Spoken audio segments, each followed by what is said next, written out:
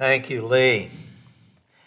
You notice a lot of the songs and the hymns and what Lee was just singing is talking about hope.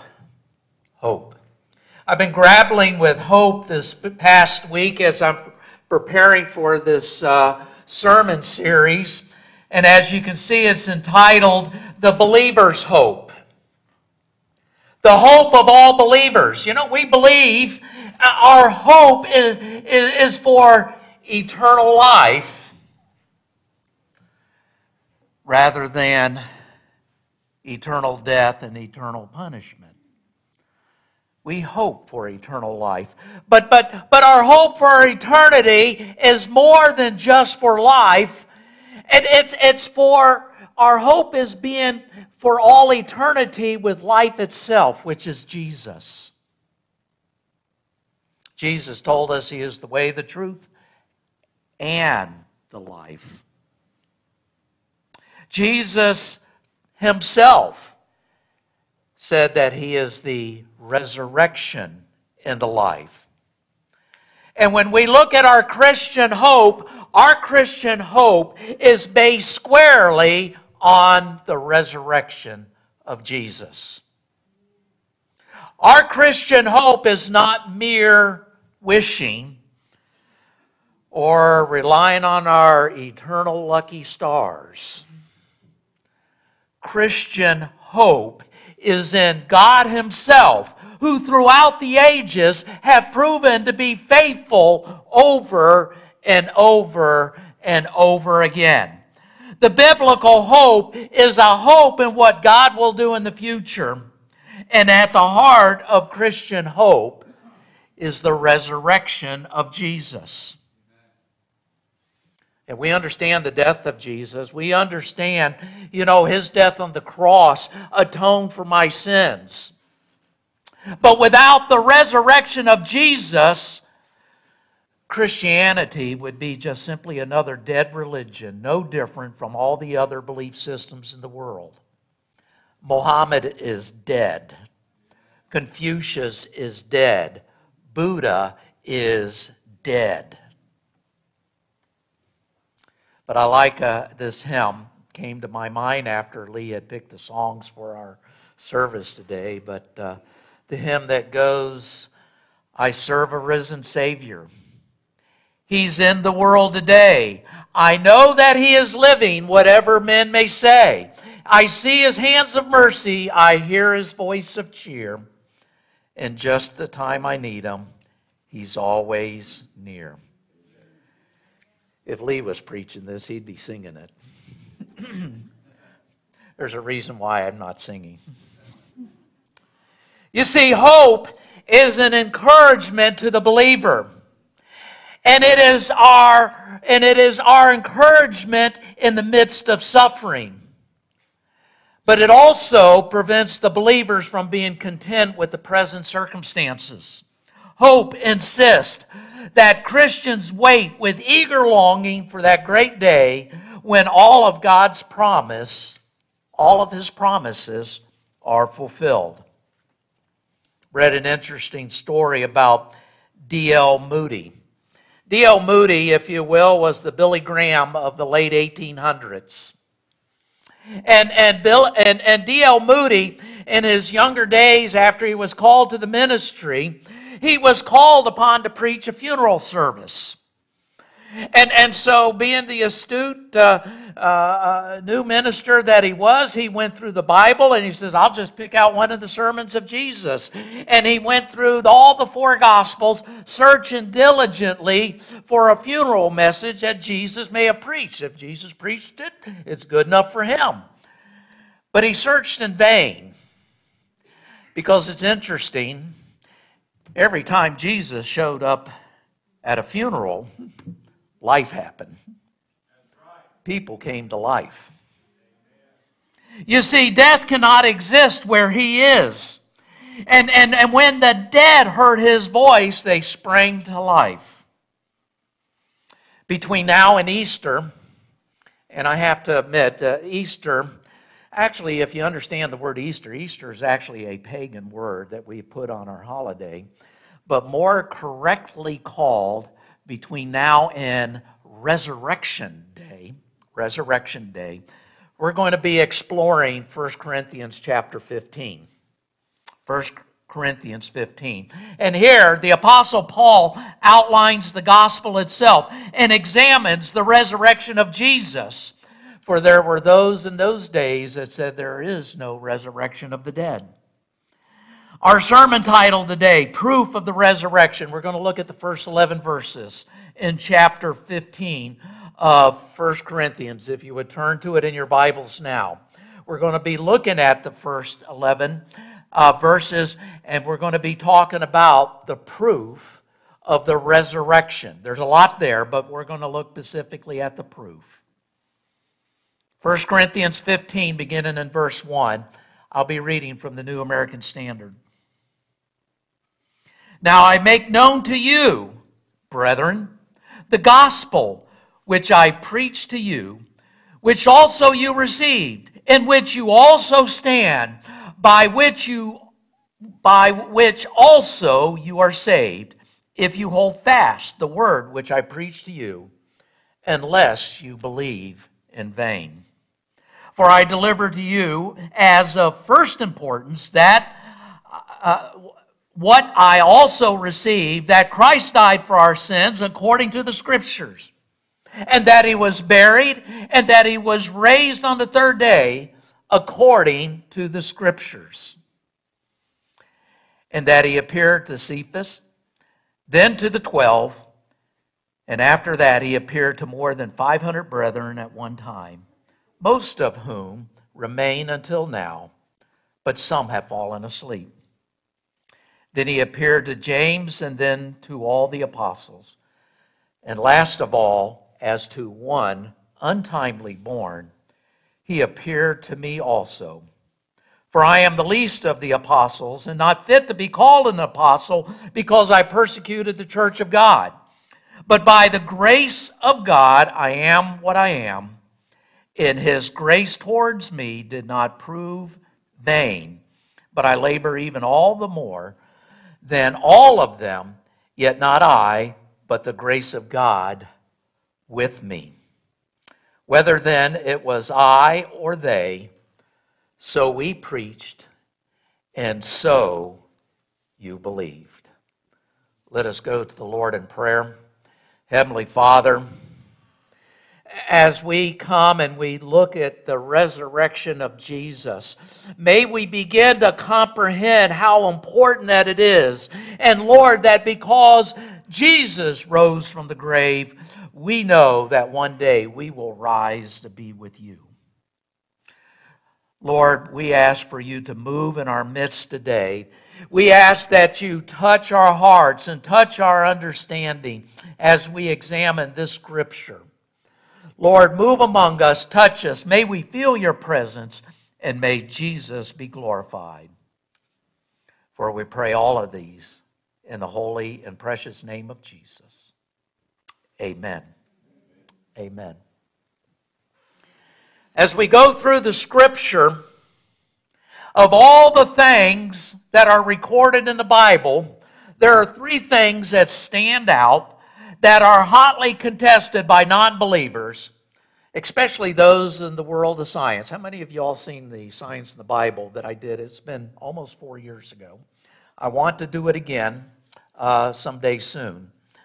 But the first of these that's contested in the Scriptures is the 6 days of creation. And in fact, if we interpret Scriptures literally, we come to find out that according to the Scriptures, we have an earth that's about a little over 6,000 years old, not the 4.5 billion touted by science today. And believe it or not, there's a lot of evidence to that fact as well, scientific evidence. 6 days of literal creation. The second thing is the universal flood of Noah.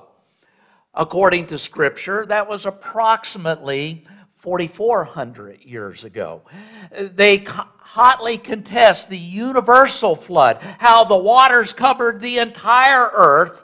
That is very much contested in science today. But yet, I believe the Bible. The third thing is the physical and bodily resurrection of Jesus.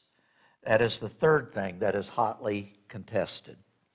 And I talked about these in Science in the Bible, but the fact is, Jesus did rise from the dead bodily. Not just a spiritual, not just a metaphor, not just a figure of speech. He rose in bodily form from the dead. In April 2002, the well-respected Oxford University philosophy professor Richard Swinburne, he used a broadly accepted probability theory to defend the truth of Christ's resurrection. And he did it at a high-profile gathering of philosophy professors at Yale University. And he goes on to say, he says, for someone dead for 36 hours to come to life again is, according to the laws of nature, extremely improbable. Swinburne goes on to say, but if there is a God of the traditional kind, natural laws only operate because he makes them operate. And Swinburne, using Bayes' theorem to assign values to things like the probability of God being real, Jesus' behavior during his lifetime, the quality of witness testimony after Jesus' death, and he plugged in all the numbers into a probability formula and he added them up. And the result was a 97% probability that the resurrection really occurred. You know, there's a lot of things in the world today with probabilities of less than 50% that they say that's really happened. I won't get into that. But today, we're going to examine the proof of the resurrection as Paul outlines in these first 11 verses of chapter 15 that we had just read. Chapter 15, verses 1 and 2. Paul writes, he says, I make known to you, brethren. He's writing to the church in Corinth. And apparently the question had come up. And he says, I make known to you, brethren, the gospel which I preached to you, which I also received, in which you also stand, by which also you are saved, if you hold fast the word which I preached to you, unless you believe in vain.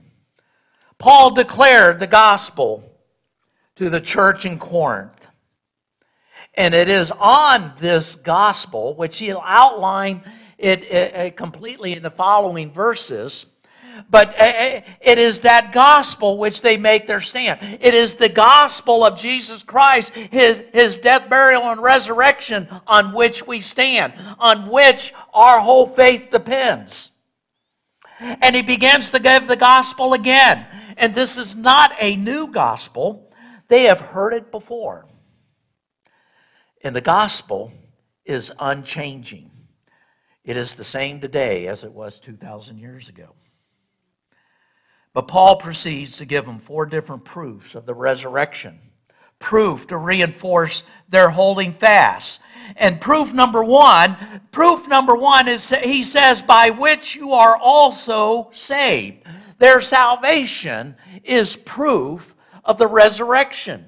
Understand, when we have salvation, when we come and we have Jesus and the Holy Spirit comes within us, over in Romans 8 verse 16, Paul writes, he says, the Spirit himself testifies with our spirit that we are children of God. Understand, we have the proof of God's Holy Spirit within us, testifying to us that yes, it is real. And our salvation is based upon the death, burial, and resurrection of Jesus. And because we have the Spirit of God, we bear witness to the resurrection of Jesus. Jesus has entrusted and given us the responsibility of giving this life-giving message to the world. Acts 1:8, you know this verse. But you will receive power when the Holy Spirit has come upon you. that same Holy Spirit that we have within us.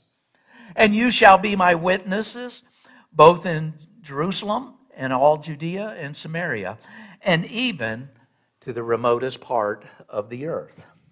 This same Holy Spirit will give us the power to be Jesus' witnesses to the world.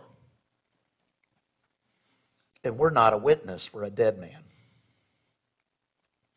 You see, if this is the gospel, they are told to hold fast to the word.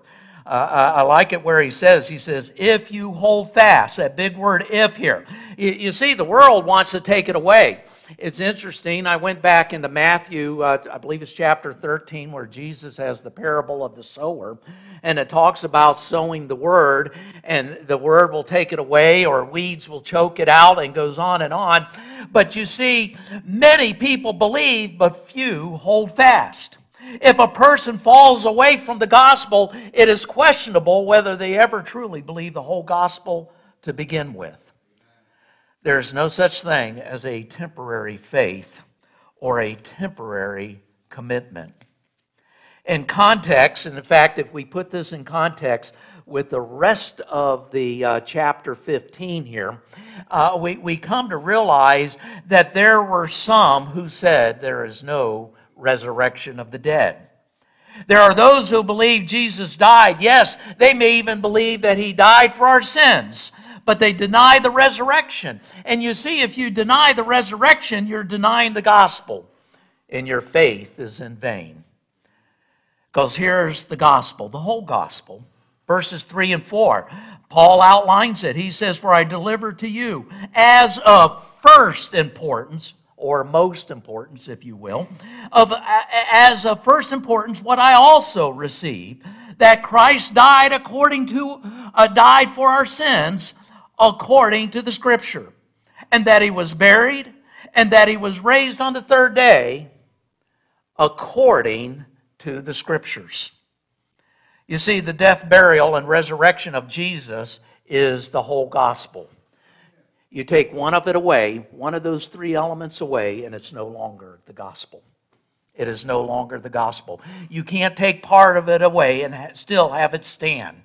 And he outlines here proof number 2. Proof number 2 is according to the Scripture.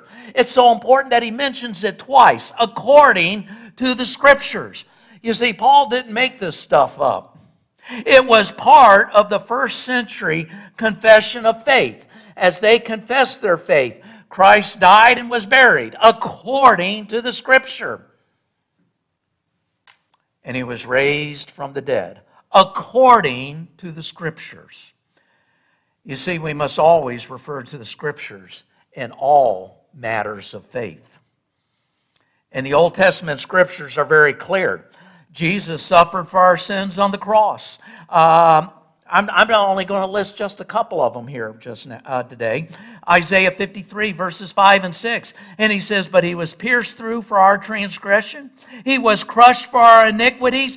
The chastising of our well-being fell upon him, and by his scourging we are healed. All of us, like sheep, have gone astray. Each one of us has turned to his own way, but the Lord has caused the iniquity of us all to fall on him."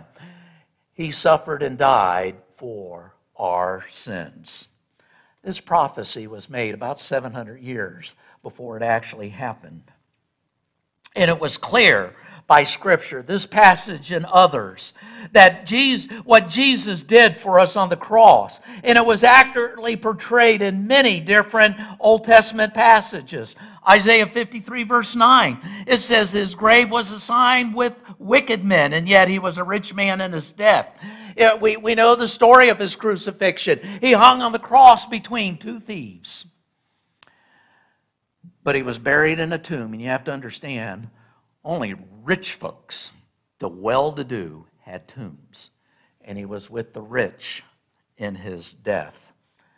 The fact that Jesus was buried assures his death. And we need to understand, without getting into particulars here, that the Romans had crucifixion down to a gruesome art form. They knew death. And when they said Jesus died, there was beyond any doubt that he was dead. So goes the swooning theory, if you will. Jesus just didn't swoon in the coolness of the tomb. He was revived. Jesus was dead as a doornail. He was dead. He died. The Romans knew death.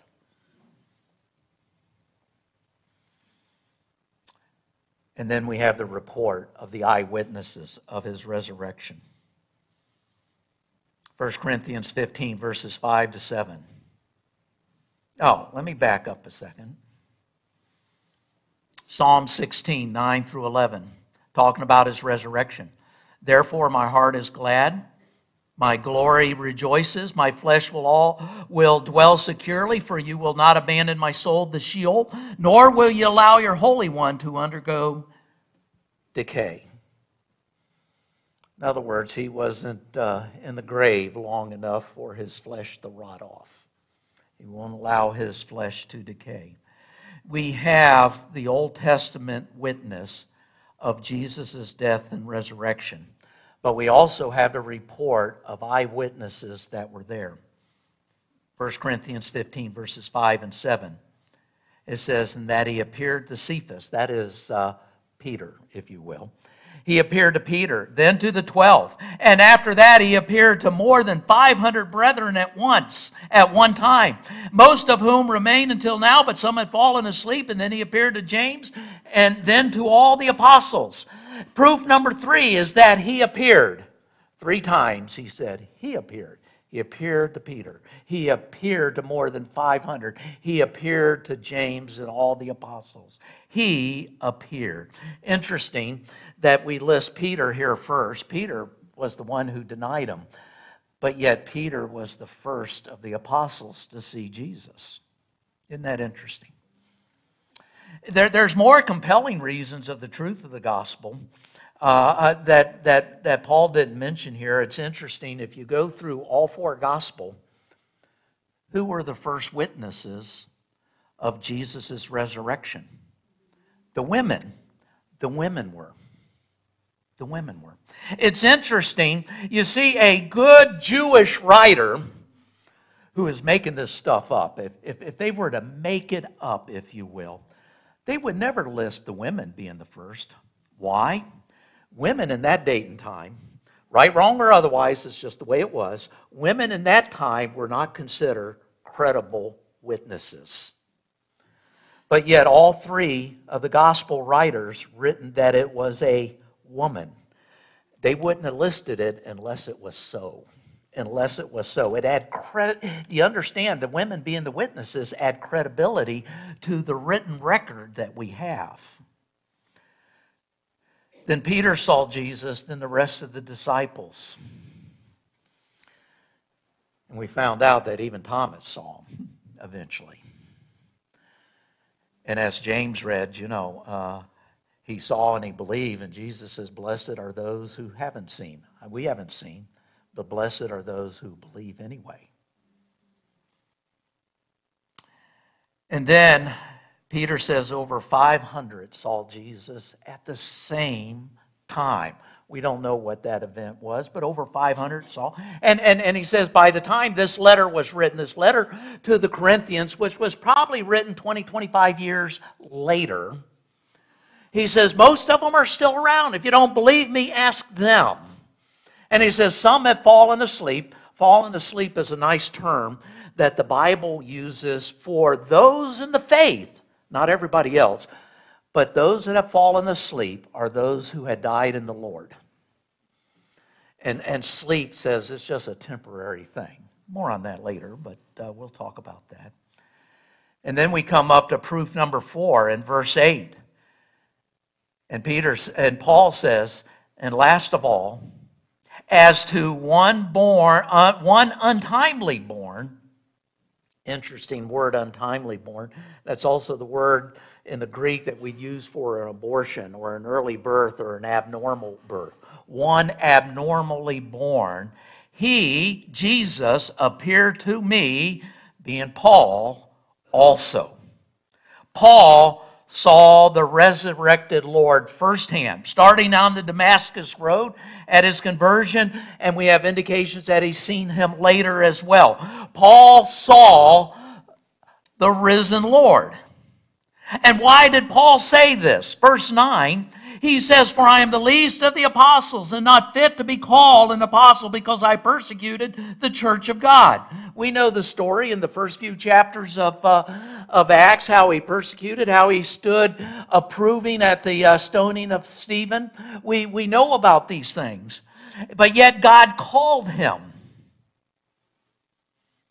Verses 10 and 11. "But by the grace of God I am what I am, and his grace towards me did not prove vain. But I labored even more than all of them, yet not I, but the grace of God with me. Whether then it was I or they, so we preached, and so you believed." Paul, by God's grace and great mercy, was called from one working against God to working for God. I look at God's call on my life. God didn't call me because of who I am. He called me in spite of who I am. He didn't call me because of who I am. He called me because of who He is. It's all about Jesus. And we look at the example of Paul and how he traveled more, arguably more persecuted than the others. Most all the others, except for John, were martyred, according to church legends and other stories. But he worked harder, traveled more persecuted, and why? Out of gratitude of what God, through Jesus, had done for him.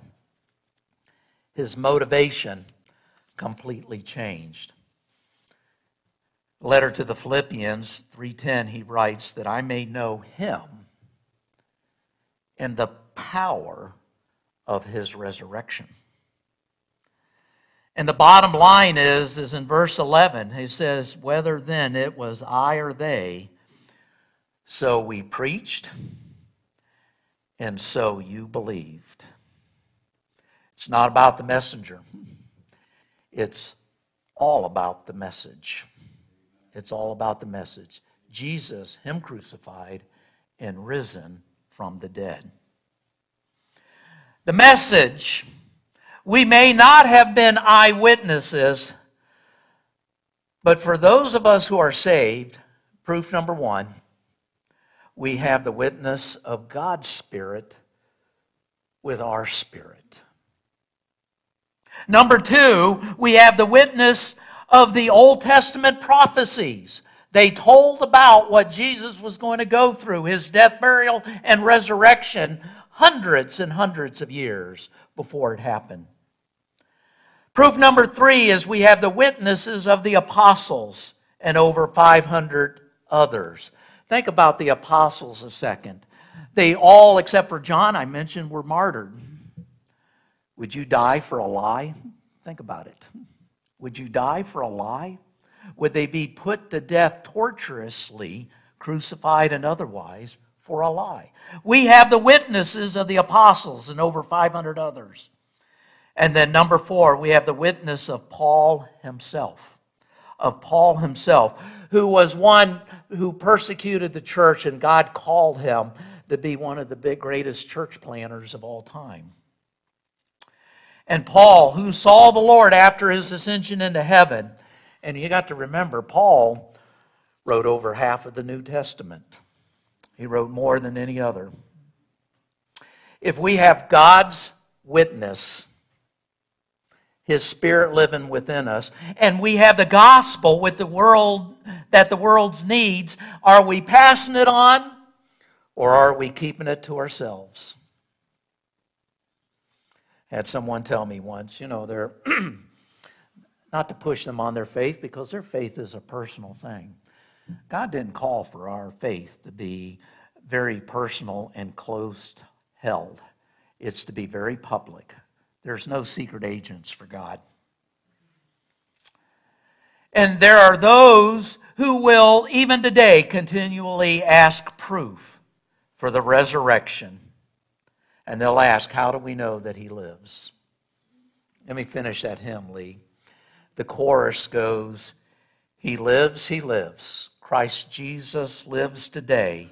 He walks with me and talks with me along life's narrow way. He lives, salvation to impart. You ask me how I know he lives. How does the rest go?